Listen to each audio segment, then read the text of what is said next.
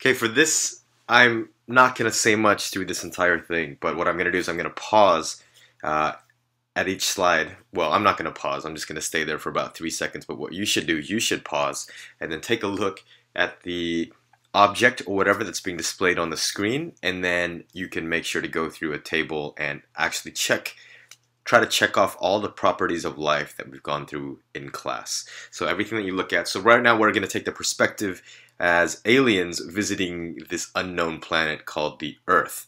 And we'll have picked up a few samples of things, and then you have to determine if they are alive based on the characteristics of life. So have a table ready, but I'm going to go through this. If you just watch the video all the way through, it's going to go by really, really fast. So you make sure you pause when you see each sample. So this is our perspective. We are aliens. Attention Central Command. Data transmission from Milky Way Galaxy Alpha Centauri region, Earth sector. We have received the following information from our robot scouts in Earth's atmosphere. Prepare to receive. Over. Pictures and text provide clues, but it is difficult to decide which of these objects are or have ever been alive. Request immediate assistance in determining which of the following objects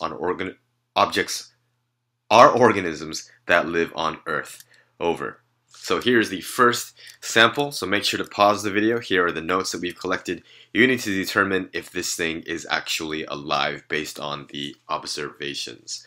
So pause at this point. Check off everything on your table before you move on to the next sample. Sample 2. Stays still, squishy feel, absorbs water well, no visible mechanism for acquiring food, location Tokyo Bay. Determine if this thing is alive based on the characteristics of life. Go ahead and pause right now before you move on. Sample 3. Is this alive? Check off all the properties of life that you can figure out. Next one.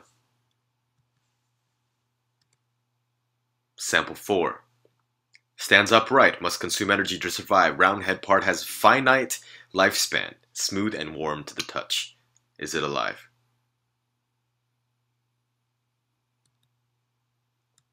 Sample 5. Contains wealth of encoded information that is transmitted from generation to generation. Easily copies itself to form offspring, various colors.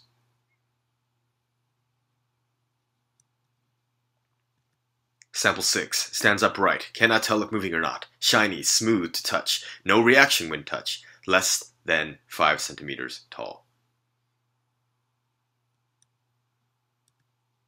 Sample 7.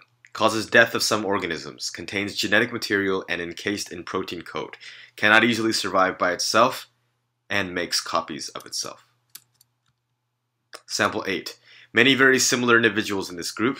When split apart, daughter individuals closely resemble parent. Microscopic in size, found in ocean. Am I alive? Sample 9 and last sample. Many very similar individuals in this group. When split apart, daughter individuals closely resemble the parent. Microscopic in size and also found in the ocean. Go through your table of properties of life and make sure you can figure out if each of these things was alive or not. I hope you've enjoyed this trip to Planet